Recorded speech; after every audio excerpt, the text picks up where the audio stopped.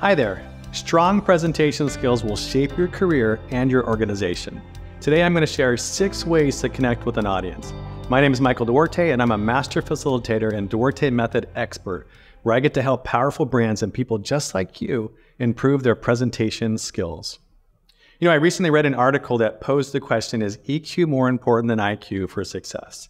And the article included a quote from Richard Branson, and in his response to the question, he says, "I think being emotionally intelligent is more important in every aspect of life, and this includes business. Being a good listener, finding empathy, understanding emotions, communicating effectively, treating people well, and bringing out the best is critical for success." And this isn't just something that Richard Branson said, but study after study supports this assertion. In a Harvard study, researchers compared the performance of professional teams and found that those with higher EQ outperformed those with higher cumulative IQ. And this barely even scratches the surface on the topic. EQ is linked to savvier decision-making, leadership potential, and even higher income. So why am I starting a video on connecting with an audience with a discussion on EQ? It's because you're connecting to an audience starts long before you're ever in the room with them. You've got to take a journey through some exercises and empathy to begin with. So you start by understanding your audience. You can't truly connect to someone if you don't understand them. In our workshops, we talk people through a series of questions to help them gain a better understanding of their audience. We call this an audience empathy map. And at a high level, you start by asking, what are they like? Research your audience's demographics and preferences. Are they all from the same company? Well, go and do some research on that company. Do they serve in the same roles? Do a little digging into that role. It's amazing what you can find out just by doing a bit of research. You might want to ask how much they already know about your topic. If they're highly knowledgeable, then you can go deeper into that topic, get into the weeds if you want. But if they're brand new to that topic, keep your message at a higher level. By understanding your audience, you can better connect to them, and you can tailor your presentation content to better meet their interests and their needs. We always start with audience understanding. The next tip is to use relevant language and examples. Back in the 70s, there was a video recorded that was really kind of a bit of a joke. It's an overview of a fictional product called the Turbo-Encabulator. The writer and narrator was a guy named Bud Haggart, and he was a top voiceover talent for technical films. And he wrote the film because he rarely understood the details of the voiceover he would be recording. And he thought others might get a kick out of that experience. It's a funny video intended for a laugh. Check it out if you like. But it perfectly expresses the what the heck experience we have during technical presentations that include obscure terms, acronyms, jargon, and sometimes what seems like completely made up words like Turbo-Encabulator. It's amazing to consider the amount of technical detail that goes into people's presentation decks. We've become so familiar with the jargon, the acronyms, the industry-specific terminology that we forget that others may be just hearing that term for the very first time in your presentation. Rather than overwhelm with complexity, use relevant language to help connect to your audience. This may include interpreting your terminology into language that's familiar to them. It might seem cliche, but it's actually a really good idea to go through the exercise of imagining that you're explaining your complex idea to an elementary school student. That child, probably pretty clever, but they don't have the necessary experience or extensive vocabulary to make the relevant connections. It's up to you to do so for them. The next tip, address their needs and concerns. If you've done your audience analysis, you probably already have a pretty good idea of what they need and what they're concerned with. One way to start your talk is to acknowledge what they already know. When I get an opportunity to work with a group that's pretty well versed in story, I know I don't have to make the argument for story. They already believe it. They already know it's powerful. Instead, I can start out by saying something to the effect of, I know you already understand the power of story, how it engages us, aligns us, and bonds us together. Today, I want to go a bit deeper and speak to the structure of story and how you can use story strategically, even in business communication. That intro allows me to lay down a roadmap of what I'll cover while also sharing that I understand that they're already well versed in story. This essentially is setting the context of the current state and allows me to paint a picture of the future state where we're headed. For you, it may be to share something like, we all know that we missed our Q3 targets, and then you transition to where you're headed. That's why we're changing our sales approach for Q4. Make sure you address their needs and their concerns. The fourth tip is to read the room. As audience members, we might try to hide our emotion, but we're really not that good at doing so.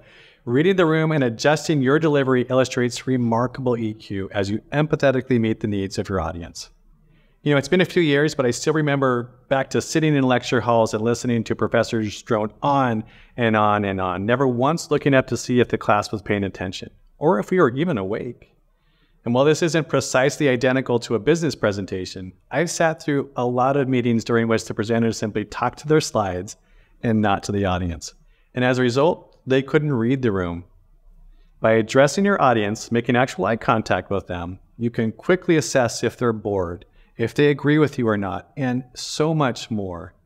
In your presentation, you can start to acknowledge what you're observing. If they look confused, you can say, "It looks like maybe I haven't explained that concept very well. What questions do you have about what I just shared?" In that scenario in particular, I believe it's actually important for us as communicators to assume that their lack of understanding is our fault, not theirs. Again, this is about empathy. If your audience looks like they're losing energy, then you have to amplify your own dynamism to help infuse energy into the room. If they look tired, it might be a good time for a break, or even to make the decision to end your talk early and give them back a few minutes of their day. You can only know to do this by reading the room.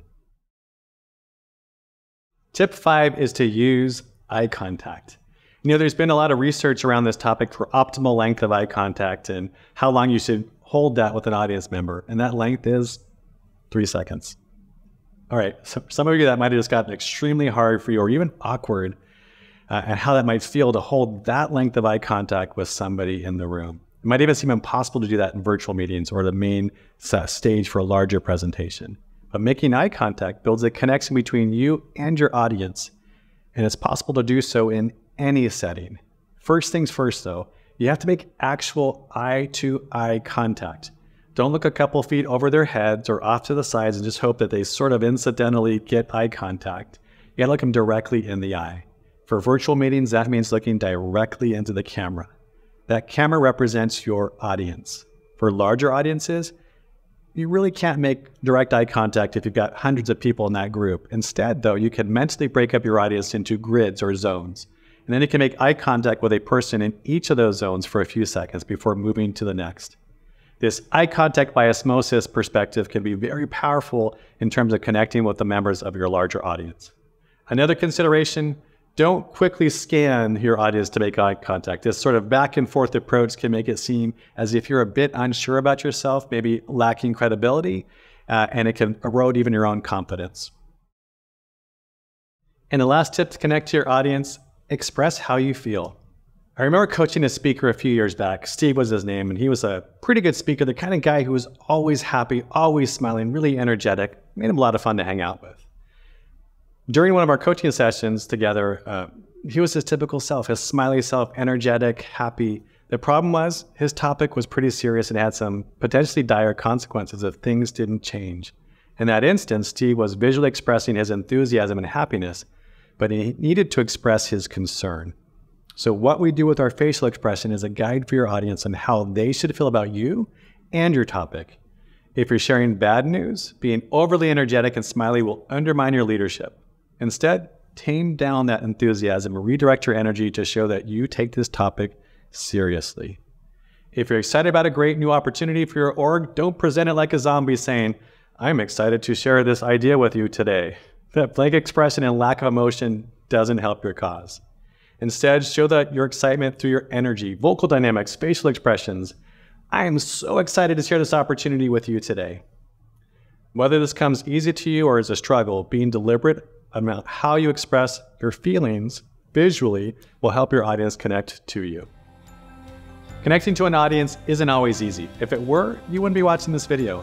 But by following these 6 tips, understand your audience, use relevant language and examples, address their needs and their concerns, read the room, use eye contact, and express how you feel, you can better connect to your audience, and your audience will actually connect to you. And your emotional intelligence, your EQ, will increase, giving you a boost in your own performance. Thanks for watching, and good luck on your next presentation.